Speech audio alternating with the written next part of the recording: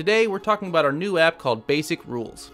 And as the name implies, it is basic, but in a way it is glorious because it follows a common automation logic we are all familiar with. When this thing happens, then do this other thing. Even just using this basic logic, it can do some pretty cool stuff.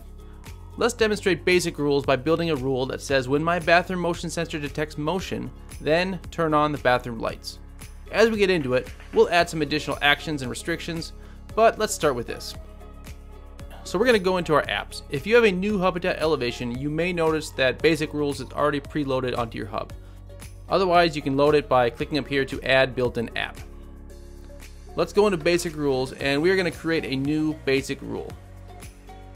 You'll see that Basic Rules has us build our rule in a very linear fashion. Remember, our rule is going to be when our bathroom motion sensor detects motion, turn on the bathroom lights. So we'll select a motion sensor here.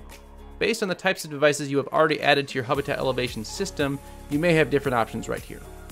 So next, we'll select motion is active right here. Then in this box, we need to select our bathroom motion sensor.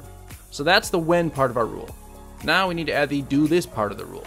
Our do this is turn on the light. So we will select turn on right here. Now it will tell us to select switches to turn on. A switch can mean different things. It can mean a wall switch or a smart plug or a smart bulb. Pretty much anything you can turn on or off, really. So we will select our bathroom lights right here and hit update. At this point, our rule as we wrote it is done. Now there are more options we can add, but if this is all we want to do, we can click done. We can click done to go back to our apps. And there it is. It's our first basic rule. Okay, now let's see what else we can do with basic rules. You can always go back in and edit a rule by clicking on it. So here we are, we're back. We can select add another action if we want to trigger something else to happen at the same time our lights turn on. You can add as many simultaneous actions as you want. Now let's say you want to add an action that occurs later but still is part of this rule. For example, in our rule, we probably want to automate the lights to turn off at some point so we don't have to physically turn them off like some sort of caveman. Now to do this, we'll click add wait until. Now when you click here, again, you'll see several options here to select as a triggering event. We're going to use our motion sensor again, and we're going to select motion has stopped and stayed inactive. If you just select motion has stopped, the lights will go off immediately when motion stops. You might catch yourself with your face half shaved, standing in a dark room, wondering what the heck is going on. So we select motion has stopped and stayed inactive. We select the same bathroom motion sensor, and we're going to select 5 minutes. Should give us plenty of time to finish our business.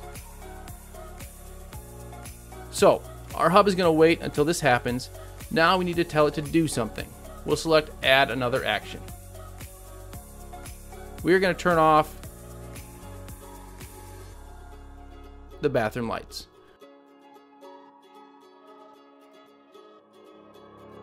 Now these rules can get confusing the more things you add, but you can always scroll up here to check out your rule and see that everything is making sense. Now there's a few more things you should know about. You can add restrictions to your rule by clicking on this box. Some of the restrictions you can add include only making it work during certain times or during certain days, that sort of thing. You can even program a separate switch to disable the rule if you want. So in this instance, since we don't want to set any restrictions, we'll hit the cancel button. Alright, there's two more things. First, the rule automatically names itself based on what you select. But if you want to name it yourself, click this toggle and enter the rule name right here. Finally, you'll see this enable logging toggle right here. Turn this on if you want to see what your rule is doing when you check your logs. So with that, we can click done and our basic rule is saved. As you can see, basic rules can be quite powerful once you get into it. So that's it for this tutorial. Don't forget to subscribe to our channel to see more videos when they come out. And if you need help building your rules, visit our online community at community.hubitat.com. Thanks for watching, and thanks for elevating your environment with Hubitat Elevation.